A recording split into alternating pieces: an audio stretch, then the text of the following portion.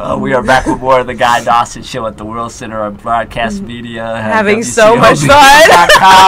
I'm hanging out with a money woman. Her name is Holly Lynn, and she's the Queen of Capital. And we were in the commercial break, Holly. We were talking about one of your philanthropic endeavors, and that you have a purpose behind money. I mean, obviously, you are someone who loves money, but there is a purpose that you have behind the thing that you love so much, and that's you have a purpose for children. Yeah, it's a really big purpose. That's where we're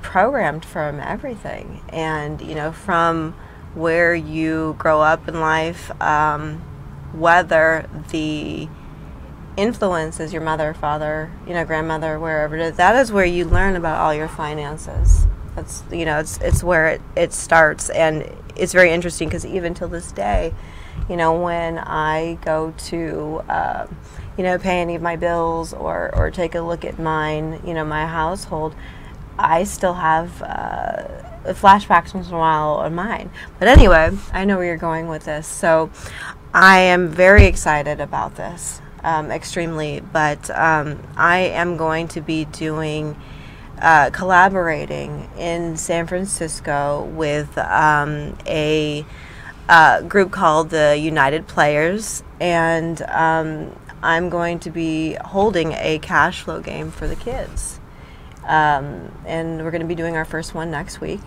and I'm very excited about it. Yeah, so she's talking about cash flow, and it's called Cash Flow 101. It is a game that was created by Robert Kiyosaki. If you've ever heard of him, he wrote the book Rich Dad, Poor Dad, and a whole lot of others, and has done a lot of seminars. But the game Cash Flow 101, I love the game personally, and I think for children to begin to learn about what they can do. It really, for a young person to be wired that way, as a young person, I think could really have a very positive effect on their life, with finance throughout their lives. Well, the truth is that, like, take for instance, when I started playing the cash flow game, as much as I knew about finances and investing and money management and stuff like that, I had so many breakthroughs. It even made me angry. I walked out of the game very confused. You see that quite a bit, actually. You do. It challenges your belief system entirely. And the coolest thing that I got from it, I'll never forget, because this was a huge game changer for me. This is actually what made me go home and break all of my finances down and get messy, and look at things that I didn't want to look at, and get on the right track. But the first time I played, I was one of the characters. I want to say, like, I was a plumber, and I believed that in order to invest, you had to be wealthy. You had to have a bunch of extra cash. You had to have plenty, like an abundance of cash to invest. Well, the truth is that some of the people in the game that were a teacher, a plumber, somebody that wasn't getting these high-end paychecks, they were the ones who created wealth and got out of the rat race faster. And it's very inspiring. And so I'm really, really excited to, play with the kids and facilitate that. And very excited to, shed some light on, them being able to be and do really, like, whatever it is that they want, and having the reality that, with the these are going to be people in junior high, this first one, but when they do start to work, or if they're getting an allowance, or whatever their upcoming financial thing is that they are actually able to do this. And it's incredible. Yeah, I think Robert Kiyosaki was absolutely brilliant in creating that game, and it's something that's changing the world. Because if you're playing that game consistently, and once you can get beyond your internal stuff, because I know most people have internal things around money. But when you really look at it and you see the way that passive income works, which I know is a big thing for you, right?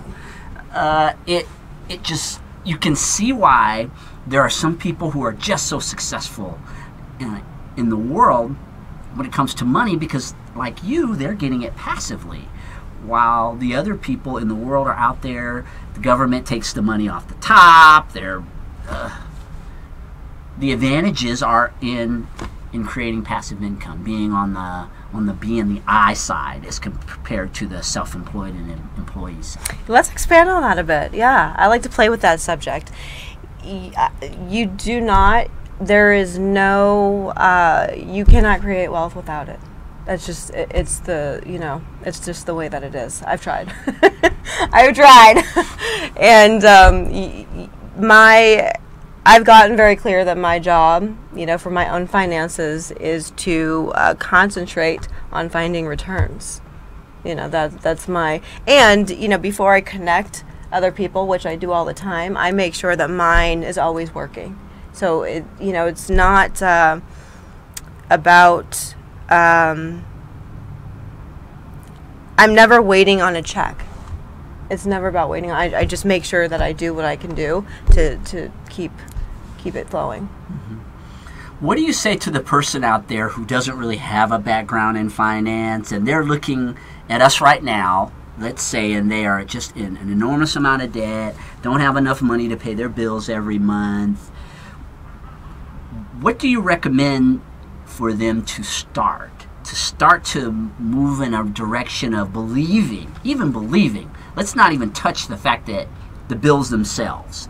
Just developing the belief that they can live a more abundant life, or that at some point they can achieve passive income streams. For a lot of people, that is just so unbelievable. Okay, so big time. Okay, number one, don't believe it. Don't believe it. You don't have to believe it, but take action. Whether you believe it or not, take action. Sometimes what happens is people ruin their credit. Okay. That is how they get on this downward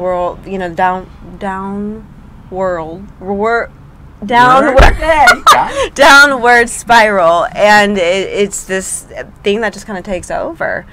And you don't necessarily have to believe that you could do it. Just take a different action. Take a different action in a different direction. So, take for instance, many people like their credit. Get some credit repair. Get some credit repair.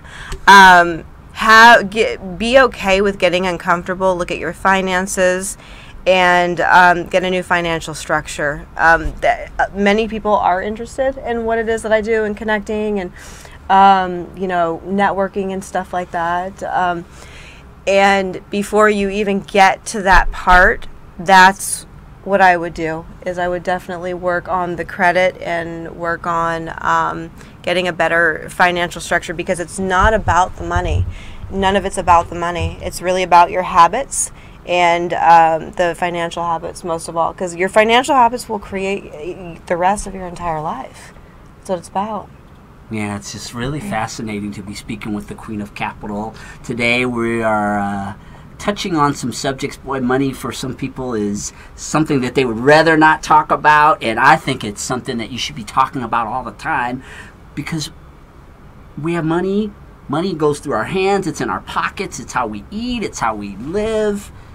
Guy, money is a very uncomfortable subject for some people, and what I love most about that is that I like to make it a comfortable subject. You would be surprised. I'll meet people, and within just a few minutes, right off the cuff, I will get into their finances, because I care. I care what's going on with them, and I really I'm very comfortable with straight out asking people, what is your, not their net worth, but what are you making? Let's figure out a way to get you more.